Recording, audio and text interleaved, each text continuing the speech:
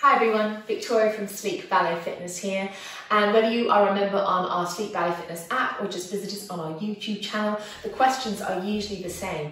How do I get a really strong, defined core, a nice lifted booty and toned legs, and for us women, most often than not, toned arms without much bulk? These are the questions we get fired every day in our workouts. Really try to do that and define that for you. I've distilled two really good exercises that we use a lot, which are fantastic for those areas exactly. The bottom and upper leg into our core, with the little added benefit of having some arm work in there too. So two really quick exercises you can do daily. For multifunctional, we want to be standing, we want to be moving around. When you're starting with any new technique, to really refine those movements and get everything firing in the right order, getting some function down the mat first is always a good idea. So here they are, let's start on our backs. So rolling down into the mat, just making sure the spine is nicely flattened towards the mat. I want you to take your hands either side of your legs and just splay the palms slightly. Start with the heels drawn into the bottom. We're going to take a pelvic tilt, so pulling up from your pelvic floor. This isn't a hip press just yet, it's a tilt of the pelvis, so we just lift the lower few vertebrae off the mat. Again, we're squeezing gently into our abdominals, we're in a nice stretch across the quadriceps, and we're starting engaging those glutes already at this height. From here, we want a little bit of sneaky arm work in there as well, so press those palms together. This will really fire up those pectoral muscles, help to lift your chest and really firm everything on your inner arm. From here, third phase, we're going to push the hips up high to a full hip press as you release the hands and send them back above your head. So you're squeezing those glute muscles tight as you push those hips to the ceiling, getting nice shape into the buttocks, into the hamstring and upper leg. We're also resting on our shoulders and pushing them open, splaying those fingertips to the floor. And on the reverse, don't move the hips, just bring the hands to the chest. So again, firing up those pectorals, keeping the hips high for another 4, 3, 2, and 1. Then releasing the pressor from between your fingertips, gently roll the hips down so everything lands in one, fingertips and hips down to the floor. Let's take that one more time, roll with the pelvis, tilt up. So like a swing, just tilt the pelvis forward. Motion comes from the waist and below. Then taking the hands across your chest in a prayer position. Real pressure from the heel of your hand to the ends of your fingertips, and your elbows are at right angles. Then pushing in one motion, hips go high, arms go back. Again, squeeze those hips a little inch higher towards the ceiling. Hold for 4, hold for 3, hold for 2, and 1. Then just the hands, keep that pressure on. And release hands and hips together. Let's take that twice more. Tilt to the pelvis. Hands to the chest. Pressure through those palms. In 1, we push the hips up high, shaping those glutes. And this time, if you want a bit of inner thigh work as well, we can add a pulse, pressing the knees together. Push for 8, 7, 6, 5, 4, 3, 2, and 1. You should start to feel a little burn into the tops of your legs and glutes. Take the hands back to your prayer position and then release hands and hips together. Let's take a 4 for the final set, so we peel that pelvis. So again, picking up for the pelvic floor, engaging those glutes. Hands across your chest. You should feel those pectoral muscles fire up as you put pressure between those palms. Then in 1 count, push up and arms go back. Again, let's pulse.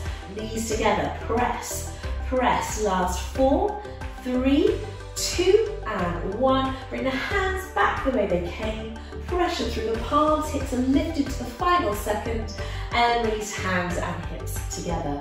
Well done. Just draw those knees in towards the chest and get a gentle stretch just into the backs of the legs. You can mobilize that lower back slightly with a gentle rock. Then extending, moving on to our core work, our second exercise. Extend the feet, extend the hands, lengthen the torso. We always want to keep long and lean, nothing crunched or bunched. Can you stack the upstage foot, the one furthest from your screen, on top of the downstage toe? Now can you bring those arms back to that press position either side, so gently stay. And this time, can you put actual pressure down, connection from the top of the arm through the forearm, right down into the fingertips. And imagine you're pushing your rib cage off the mat, so you're almost levitating. You can almost slide a piece of paper underneath your rib cage by pressing, resisting against the mat. You should see tones start to come into the upper arm straight away when you do this. And even though this exercise is core focused, we're already getting that arm activation as well. So press and hold, keep that pressure into the floor. Then as we've tilted our pelvis up, we're going to start this time in reverse. We're going to start with our upper back, our head, our shoulders and neck, as we lift our arms to a third arabesque. This is classical third arabesque. So here we're focusing on our lower abdominal panel. It starts to work into our upper as well, but where we have the feet stacked really engages that lower back, which is really hard for us women to get to sometimes. And then on the release, take the hands back to the head, hover and hold it here. And then slide the palms back down, roll those shoulders back and re-engage, push. Pressure into the mat with the upper arm, the forearm. You'll see even just this tiny movement, you'll get a little quiver on into those triceps. Hover and hold it there. Think of levitating your ribcage off the mat and then release the pressure and peel up. The upper back comes off, arms in third arabesque. So your gaze is looking out between your hands. Don't crunch this neck. Lengthen out. And then hands back to your head. And as you lower, slide those hands down and twice more, let's reconnect. Press the arm into the floor, roll those shoulders back. Pressure right from your upper arm, your forearm through to your fingertips. On the release, peel up from the top of the neck and extend those arms to third arabesque, hover and hold it here. Engaging that lower abdominal panel, especially after 2 children. This is a nice low impact one with really high results. Hold it there, hands back to the head, and gently lower down and slide. One more set, roll those shoulders back and press. Open the chest, feel of levitating, hold it and release. Good, looking up past the ends of the fingers, drawing that tummy in and firming that abdominal panel. Hold it. Good, hands back to the head, hold for 1 more second, and then release it down. Pressure into those palms 1 more time, draw those knees in towards each other, and rocking up to sit. Come to face me just for a second, well done. Let's stretch those areas out, the glutes, bring the arms across the chest. And press those elbows back, lengthen out into those triceps. And on the release, can you bring those arms forward and stretch into those glutes? Walk the bottom cheeks back. And just take a moment here to stretch out this outer hip area, those gluteal muscles we worked in our first exercise. Again, 4 reps of each is fantastic. We're going to take the whole thing on the second side. Walk the hands back to the body and turn. So, turn on your opposite side. Again, roll back down to the mat. Connect the spine, nicely flattened out. Draw the heels in towards the bottom. We're going to take those hands either side of us. And we'll start with a pelvic tilt. So from our pelvic floor, a feeling of zipping up, tilting the pelvis, lifting the lower few abdominal off the mat, and hold it here. Then pressure through the palms. If you take your prayer position, feel those pectoral muscles fire up, starting to lift that chest. Well done, hold it here. Then in one motion, send the hips up, arms behind your head, and this time, if you're ready for one more progression, you can lift those feet up onto demi-point, squeeze the hips a little higher as we take our adductor pulses. Press for 8, 7. So you can keep it exactly the same as you did on the first side, but if you want to step it up, you can raise the feet up onto demi-point. So we work a little deeper into that hamstring and glute attachment, lift that seat a little more. We also get some nice calf engagement as well, so working right down. Flat feet or demi-point, your choice. Heel the pelvis. If you want to progress one phase further, hit those high demi-points. Hold it here, pressure through those palms. Stay on demi-point. As you send the hips up high, arms go back. Hold 4, 3, ready to pulse it out, knees together, press for 8, 7, 6, 5. Any quivering in the glutes is good, it means they're working hard. Final 1, bring the hands back to a prayer position. Pressure working into those pectoral muscles. Release the arms and legs together. Give me 2 more sets. Peel the pelvis, hold it there, and bring the hands to chest. In one motion, hips go high, arms go back. And again, hold 4, 3, 2. Start to push those knees together. Good, give me 4 more, 3 more, 2 more, and 1. Bring those hands back to a prayer position. Release the hands and hips together. One final set. If your calves are getting tired, you can always come back down to flat. The exercise is just as effective for our glutes. This adds a little bit of work into the hamstring and glute attachment, and of course the calves as well, as we gently pulse on demi-point. 4, 8, 7, 6, 5. As dancers, strong toned calves are really very beautiful and very essential for point work in Allegro. 2 and 1. Bring the hands back down, pressure through the palms, and then release. Well done. This time as you draw the legs in, get a little rock again to release into that lower back. Good. Then take it out to a full extension, flex those toes back and just beat those calves out, especially if you've done that second side on demi-point. Relax it off and then stack the upstage toes. So we're on our second side here onto your downstage leg.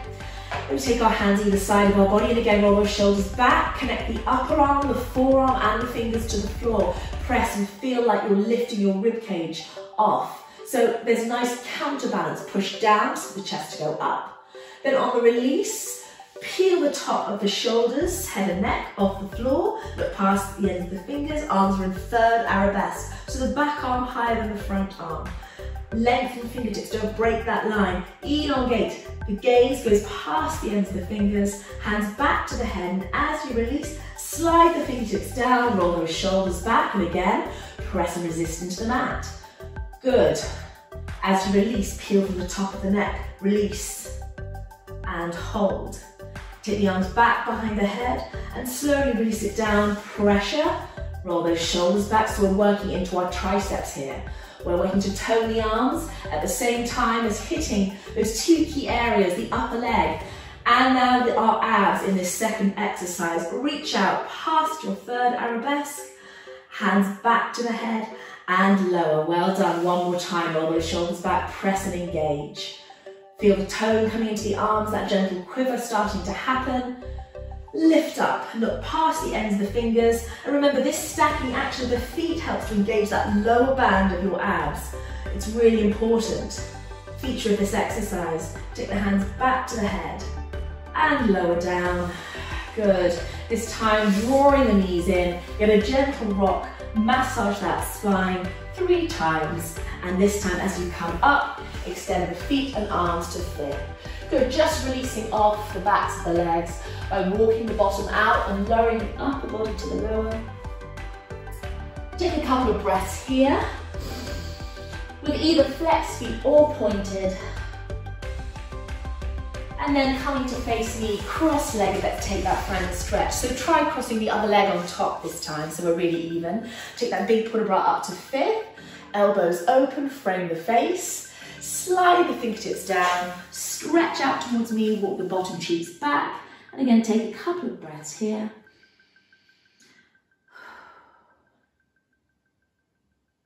And walk the hands back to your body.